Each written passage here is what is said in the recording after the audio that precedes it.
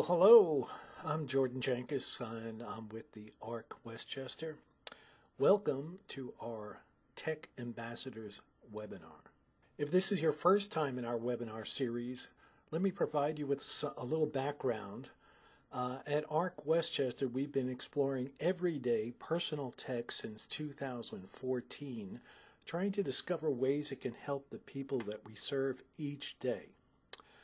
These Tech Ambassador sessions are quick learning experiences, and when I say quick, I mean quick, that feature an app or learning idea with some practical tips on how to best use them in your home, at day services, programs, and vocational settings in the community, wherever. If anybody during the course of this has any comments and stuff, feel free to send a chat, raise your hand for a question, whatever. If you take a look at the screen now, you can see that this is our URL for our technology page. And if you go to that, you can find lots of our recorded webinars from the past. It may be helpful to you, along with lots of other resources. I wanted to especially mention we have a 4th annual Tech Supports for Cognition and Learning conference coming up on March 28th, 2019 at our community partner site, Mercy College in Dobbs Ferry, New York. It's a great day of learning about technology, and I'm talking about practical technology. I'm really reaching out to the audience of the Tech Ambassadors and anybody that you might know that has a story about how personal technology has benefited them. I would love to have you present at our conference or be included in some way in the conference. I'm really looking for practical ideas, things that will help people today. So if you're interested, at the end of the presentation, you'll see my contact information. Send me an email, give me a call. I'd love to talk to you about what you're doing and find out how we can feature it in the work that we do. Today's topic, we're talking about a great app, the Sensory Lightbox, which has been developed by a developer called Cognable in the UK. It's very affordable. I think it's under $4, and it provides some really great experiences. And it's unusual in that it's available under a lot of different operating systems. It's available under the App Store, the iOS Store, but also the Android and Kindle services. And so what is the Sensory Lightbox? Originally it was developed for teens with autism, but as more and more people have used it, lots of folks of all different ages have found it to be really, really interesting, and has tremendous sound and graphics, which I'll demonstrate towards the end of this talk, that can be used by anybody of any age. Lots of times I know working with people, fine motor control is a real issue. Sometimes if you can't press a particular area of the screen, it kind of defeats the purpose of the whole app. This is a wonderful app in that you don't need real discrete fine motor control. And you can use up to 5 fingers. And you get immediate feedback through colors and sounds, really great stuff. If you need switch input, it's possible to configure it for it, and it has a lot of customizing features in it so that you can make it just right for the person using it. Here's the screen when you open up the app, and it gives you a series of buttons that you can hit. There's, I think, 30 in total. It's quite impressive. There's 2 screens of this. And, things like mumbling, which is, as you would guess, a whole bunch of mumble balloons, stars, glowworms, whatever. You could use this as a stress reducer, as a reward for somebody. It's a great way to get somebody really comfortable and excited about using a tablet. You can see immediate cause and effect reactions. You can use it for a lot of lifelong learning circumstances, which we'll talk about.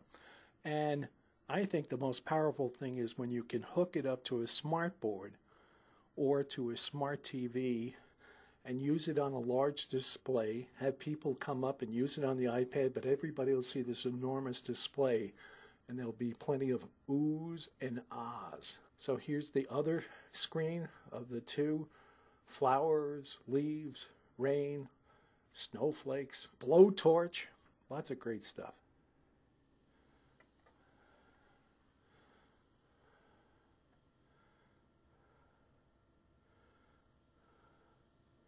As you can see on the screen, hopefully you can see that the video is flowing nice and simply. It gives you audio, it gives you visual feedback, and all these designs are created just by using your fingers on this blank blue screen. You can use one finger or all five.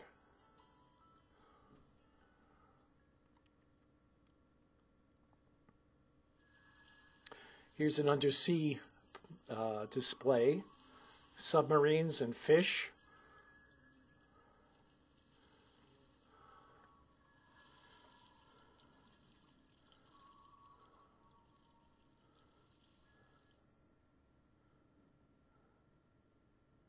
And here we are. This is coming very soon over here in the Northeast, some snowflakes. And again, all these images are random. I'm just taking my finger and drawing around the screen. So you have an awful lot of possibilities. Nothing is quite the same from one experiment to the other.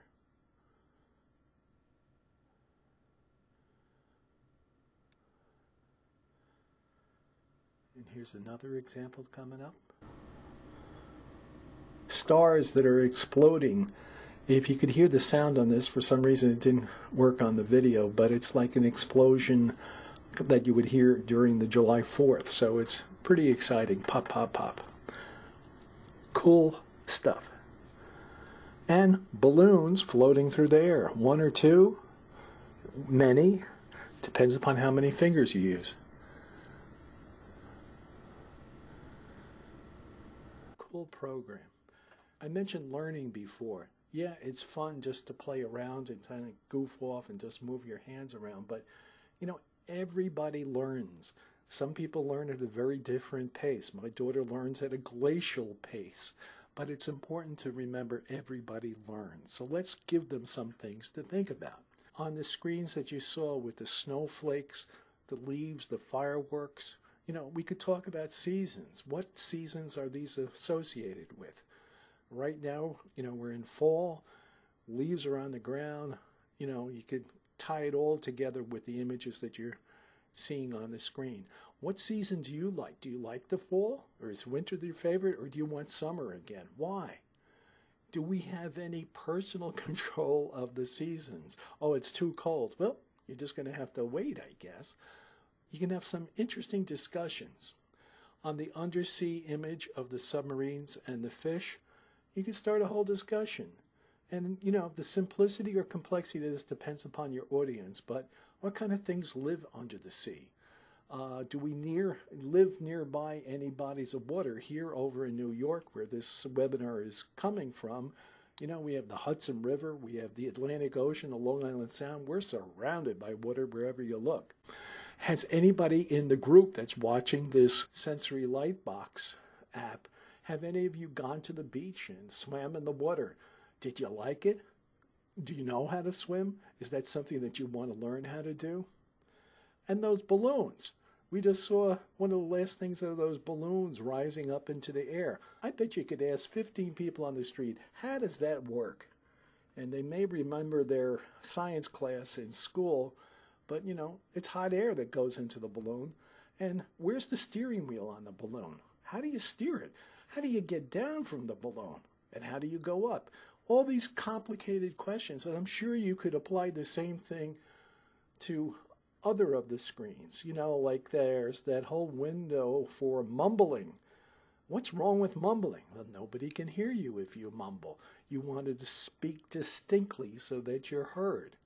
All these things provide great opportunities for learning, not just having a lot of fun with visual aids and audio feedback, but you're actually learning. I'd really encourage you to take a look at this app. It's been a hit with anybody that I've demonstrated it to. It's an awful lot of fun. That's it for me today. I'm going to do another webinar on 1023 next Tuesday, and I hope you'll join us for that one. Thanks for being part of this. Please remember, if you want to help us out with this conference, you folks out there are in the trenches. You know how you're using tech. Let me know if there's something that might interest you that you would like to present at our conference. Okay? Thanks so much. Have a great day.